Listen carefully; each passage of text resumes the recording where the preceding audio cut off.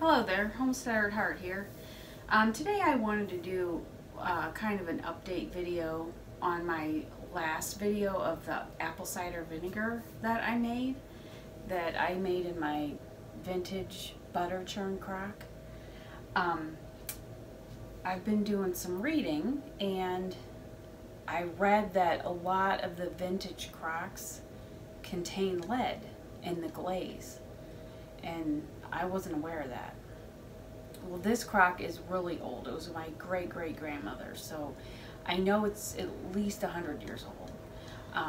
And it said the older ones are more common to contain lead. The ones that were like mass-produced in factories, they heat the glaze at a higher temperature, and somehow the lead isn't as prevalent in those as it is in the older ones. So I started to worry after I made the apple cider vinegar. It wasn't finished yet, but and it said that if you ferment something in them, it's even worse because it's acidic, so it's leaching out the lead into your food. Now, this used as a butter churn, like my grandmother's used, I'm sure it was fine because it wasn't heated up, it wasn't in there that long. It's mainly, from what I understand, the lead risk is more if it's heated or fermented. And the apple cider vinegar was definitely fermented. I mean, staying in there for 3 weeks, then being strained, and then putting back in for another month. So I was going to keep it for cleaning purposes. I just decided to throw it away. And I'm glad that I read that article because, or articles, there's a bunch of them. I was planning on doing sauerkraut in the summertime, so I'm glad. But here is what I got from Lowe's. It is a lead test kit, and this works on ceramic and all kinds of different surfaces: painted wood, metal, vinyl, plastic, drywall, and plaster. And it comes with 2 of these swabs, and I already tested this, and you break it, like you push on it and break it in 2 places, and then a liquid comes out, and you have to dab it on a spot that the glaze is chipped.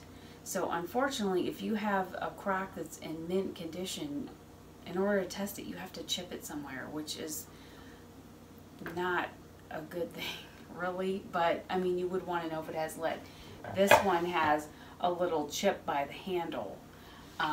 So I dabbed it on there, and then I thought, well, maybe there's different glaze on the inside than there is on the outside. So there was a little teeny chip on the inside, so I dabbed it on there.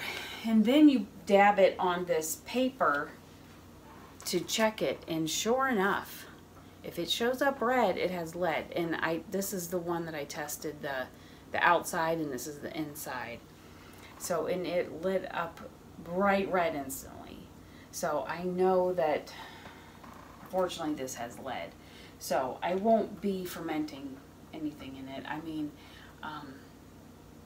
I'm just going to use it for decoration, and because it, you know, it's been in my family for so long.